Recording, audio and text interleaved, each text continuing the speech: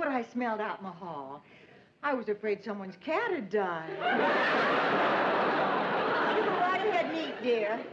No, that's all right. I'm not really hungry anyway. What can I do for you? Mary, I have a problem. Harry Adams, the producer of my show, quit without notice. Why'd you leave? I don't know. The fringe benefits alone were enough to keep any man happy. Well, I wouldn't worry about it, Sue Ann. I think you'll manage to find a new producer. After all, last year you managed to come up with 7 of them. Mary, don't you know why I'm here? I've come to give you your big chance. My big chance. Sue Ann, you're not going to ask me to produce your show. Why not? You'd be perfect. You're a free-thinking, independent, unshackled woman. Exactly the kind of person to jump when I whistle. Well, I'm very, very flattered, Sue Ann, but I already am a producer. Oh, are you really? Oh, Mary. As long as you're always in charge of that newsroom, you'll never really be a producer. Sue Ann, I am the producer. I don't work for him, I work with him. And I think I can safely say that we are just about equals, Mr. Grant and I. Lou and I. Anyway, my leaving the newsroom is out of the question. Dear, I am offering you what every creative, artistic person needs. 100 clams more a week. But thanks, Sue Ann, but I really couldn't consider leaving. Mary, do yourself a favor. Sleep on it. I don't have to. I really don't. My mind's already made up.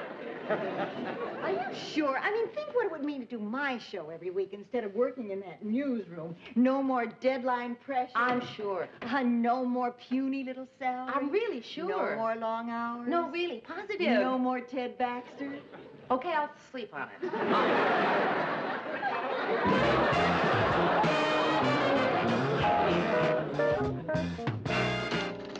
Good morning. Oh, hiya, Mayor.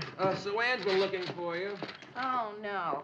I got bad news for her. Well, what is it? Did they decide not to build the Marine base outside of town? Mary, I've got to talk to you. I've got a fantastic idea on how to increase our ratings. All right, Ted, what is it this time? Well, instead of doing the news the way I do every night with just a cameraman watching, I'll do it in front of a live audience. Pretty exciting, huh? Well, Ted, I really don't see the value in having a live audience. I knew you were going to say that, Mary, so I'm prepared to show you how wrong you are. I'm going to prove to you that it's more exciting doing the news with a live audience. Okay, you guys ready? Yeah. And now, repeating today's headlines. Rising floodwaters threaten cities surrounding the Mississippi, causing thousands to flee. Oh. Mary Strickler gave birth to quadruplets, 4 beautiful, bouncing baby girls. Ah. Finally, in Oakland, California today, a man explained to police that he shot himself in the foot to take his mind off his toothache. And that's it for the evening. This is Ted Baxter saying good night and good news.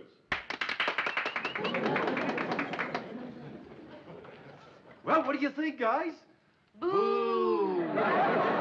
You mean you're not going to do it? Ted, I don't think so. I'm sorry. Boy, a guy tries his best, works hard to come up with a concept, make the show a little different, and this is the thanks he gets. Shut up! Good morning, newsmongers. Hello. Hello, Sue Ann. Well, Mary, what have you decided? Well, Sue Ann, flattered as I am, I've decided to stay here in the newsroom. Oh. No, what's this all about? Oh, well, Sue Ann asked me to produce her show. So I'm sorry, Sue Ann, you'll just have to find someone else. Well, Mary, if there was anyone else, why in the world would I be asking you? Won't you reconsider? No, hard as you're making it for me. No, I'm going to stay right here. You sly devil. I bet you're holding out for more money. No, really, it has nothing to do with money. I'm willing to go another $50 a week, even though it does mean digging into my own bra. Talk about an inflated economy. $350 a week is a lot of money, but I have no intention of leaving the newsroom. This is the job I feel I should be doing. All right, Mary, I understand. I want you to know there are no hard feelings. Okay. In fact, I admire your integrity. And if you should ever change your mind, don't hesitate to come crawling. Thanks. Sue Ann, a crazy idea just popped into my mind. I hope you don't think I'm being too forward. You know that I've produced a couple of documentaries, and I know my way around television studios, so I was just wondering Are you if... saying you'd be interested in the job I was just offering Mary? Well, I'm saying that if you can't get anybody, I wish you'd keep me in mind. Why don't you kick it around overnight? I have other things I kick around overnight. Murray, I make quick decisions. Besides, I'm desperate. The job is yours. And just like that? Well, that's great, Sue Ann. Well, look, when would you want me to start? I need someone right away. Okay. Well, look, I better go in and talk to Lou. I'm sure we can work something out. Boy, I can't believe this. I'm going to be a producer. You know, Sue Ann, I'm so happy I could shake your hand. I know this is going to be the beginning of a wonderful relationship. We're two old friends who understand and respect each other, and I just know, working as a team, we should be able to put on one heck of a good show. You bet we will, Sue Ann. Miss Nivens.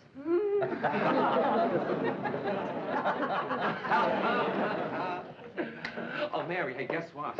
I'm going to be a producer. Isn't that terrific? I'm going to work with Sue Ann. Sue Ann? Yeah, isn't that fantastic? Well, yeah, Murray, that's really great, but, Sue Ann is... Oh, Mary, I know what you're thinking, but Sue Ann's nothing like that. I mean, deep inside, there is a warm, sensitive, understanding, compassionate human being. Huh. Besides, for $350 a week, I'd work for the Flying Melendez.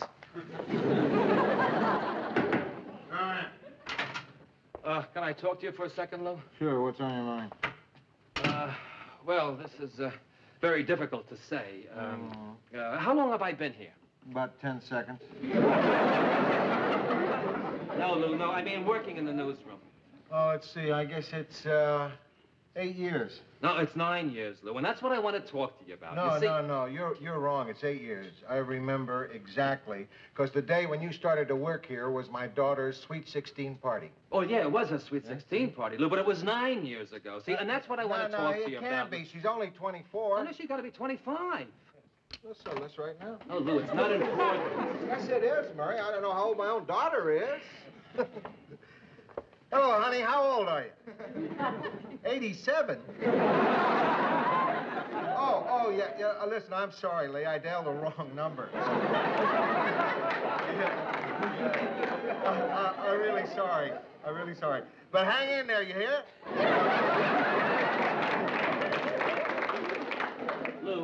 Lou, forget how long I've been working here. It doesn't matter. I was just trying to find a nice way of telling you what I have to tell you. What's that, Murray? Lou, I've got another job. I'm going to be a producer. Really? Yeah. Hey, that's terrific, Murray. Congratulations. Thanks, Lou. Murray Slaughter, producer of the news. Yeah, well, it's not a news show, Lou. Sports documentaries? What? Sue Ann. What? Sue Ann Nivens, the happy homemaker. What? Oh, Lou, I know it's not the greatest job in the world, but it pays more than I'll ever make as a news writer. And Lou, I need the money. Look, I understand. You don't have to explain to me. Thanks, Lou, thanks. Yeah, and you want to know something else? I think you're going to make a darn good producer, a darn good one. Sue Ann, huh? Yeah. She wants me to start as soon as possible, so I thought that I could do both jobs, you know, until you find my replacement. We'll never replace you. You what made this operation tick. But don't worry, we'll manage.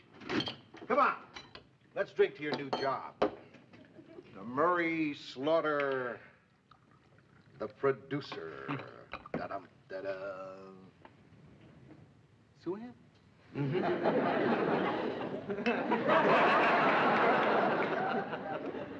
Nivens?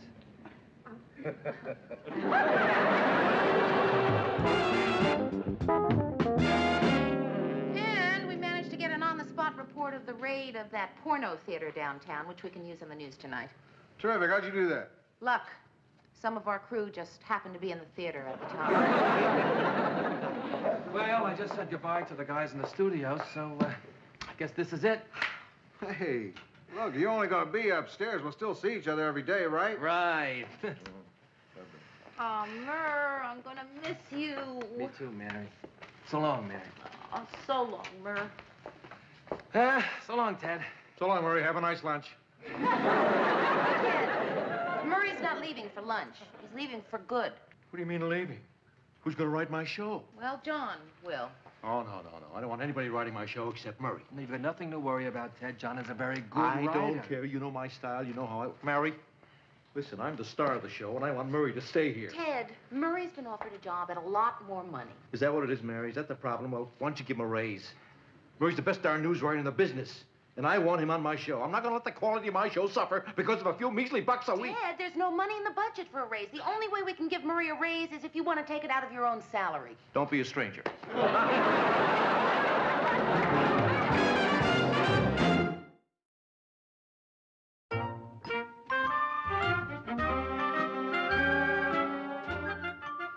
And so, until tomorrow, this is your happy homemaker, reminding you that a woman who does a good job in the kitchen is sure to reap her rewards in other parts of the house.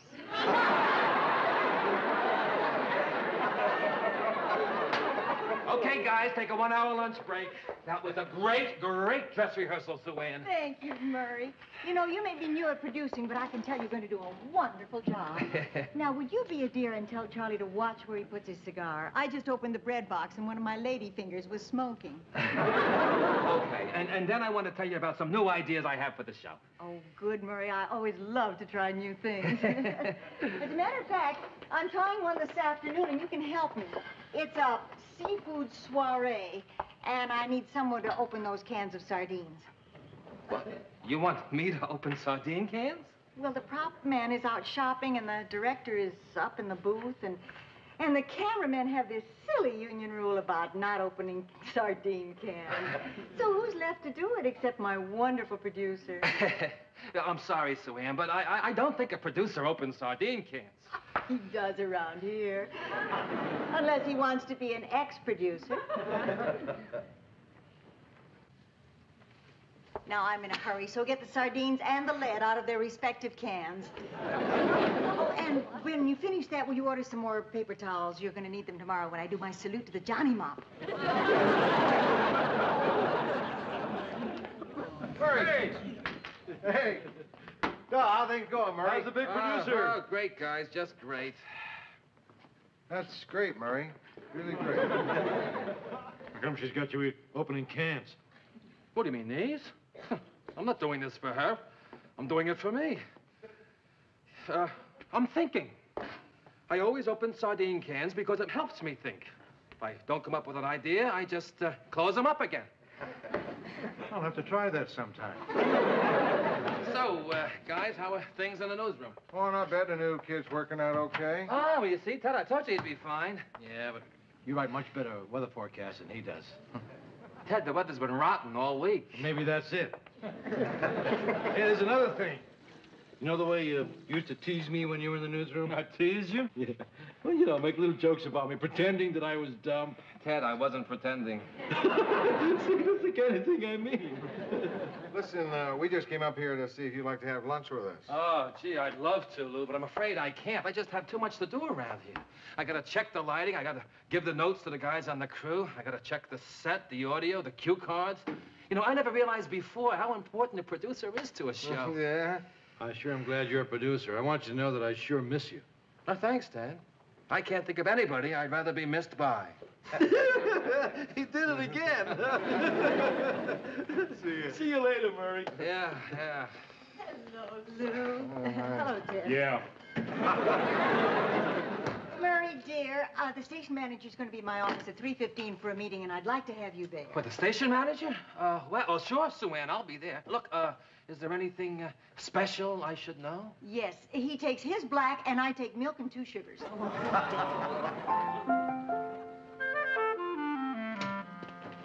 Oh, boy. Oh, boy, oh, boy. What?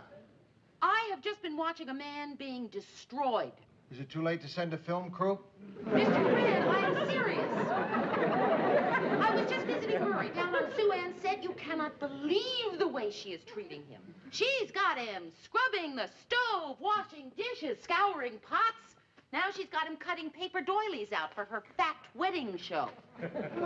For what? Oh, she's doing a special on weddings for the weight conscious. What kind of wedding is that? I don't know.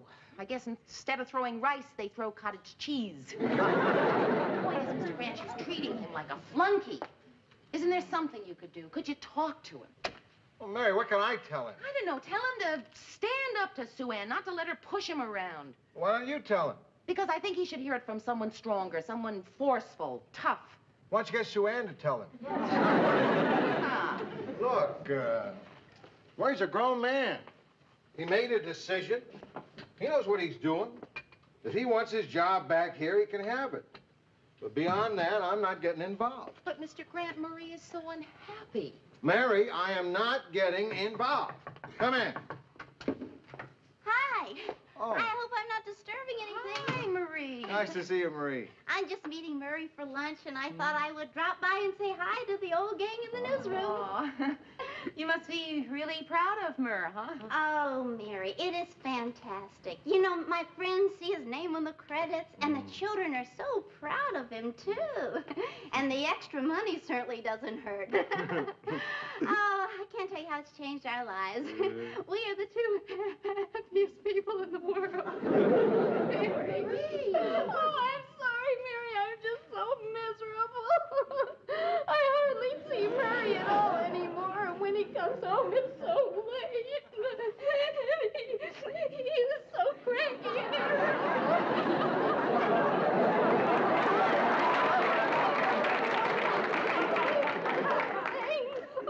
he's a nervous wreck, and he's making me one. Oh, Mary, I don't know what I'm going to do. Oh, Mary, I tried talking to him, but he just won't listen to me. I told him that what he's going through just isn't working. There we are, Murray. My low-cal wedding cake. Everything but my pudgy little bride and groom. Do you know it's taken me 2 weeks to design and bake that? There are only 82 calories in the whole thing. A man could eat that entire cake, and by the time he finished, he'd have starved to death. Well, the pots are finished. I'll see you later. I'm going to take Marie out for lunch. Oh, hold on a moment, Murray, dear. I want you to help me for a minute.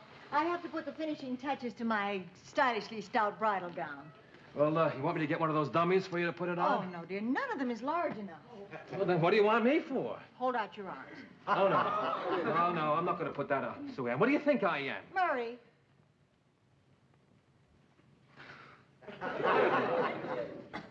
There we are. You know, it's only going to take 2 seconds, dear.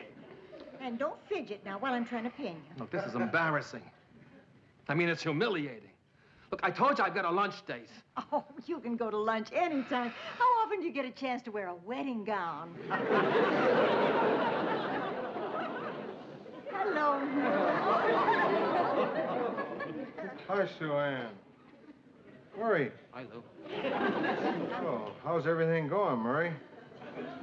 Fine, just fine. I'm out of pins, dear. Don't sit down. I'll be right back. She didn't have a dummy big enough.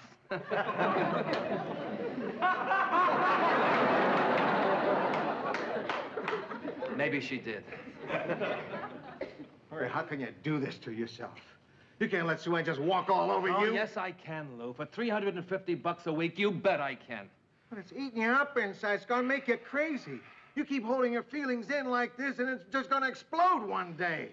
You gotta stand up to her. Say what's on your mind. Be a man. Oh. Oh, is that what you think, Lou? You think I'm not being a man? Well, let me tell you something, Lou. There's a lot more to being a man than all that macho stuff. I got a wife. And I got kids. And doing my best for them is a big part of what makes me a man. So don't tell me I'm not acting like any man, Lou.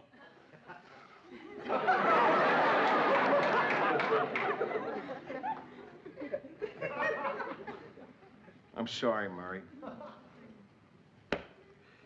You're right. You're a man. And that's a very lovely gown.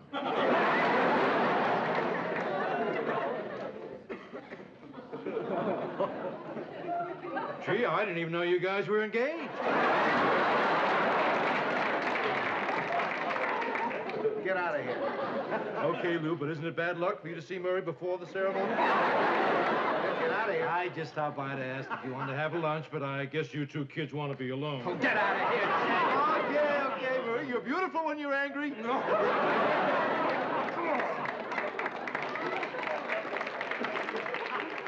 Look what it's come to. You got Ted making jokes about you now. Mr. Grant, oh, my God. Mr. Grant, did you talk to him? Yes, I talked to him, but he won't listen to me. Did you tell him he can't go on like this? Yes, I told Did him. you tell him he's got to stand up to Sue Ann? Yes, he told me. Will you stay out of this? Did you tell him Marie came to the newsroom and was crying? No, I didn't have the heart to tell him that. Why don't you tell him that? I can't. Marie was crying in the newsroom? Yes. I'm going to talk to Sue Ann. Murray, I've got the pins, but I want to see how the veil looks. Oh, no. No veil, Sue Ann. A producer does not wear a veil. Murray, don't use that tone on me. I mean, if you have something you wish to say to me, let's act like civilized people and simply sit down and discuss it. All right. I'm sorry, Sue Ann. Forgive me. You were absolutely right. Let's sit down.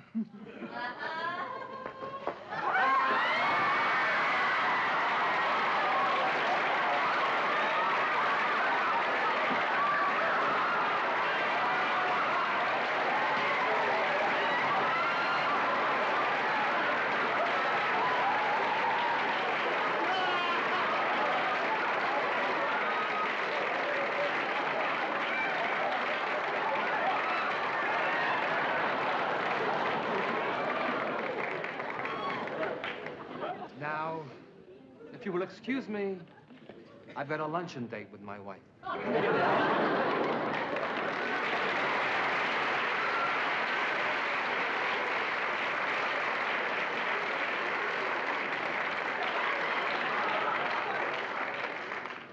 Could use a little more vanilla.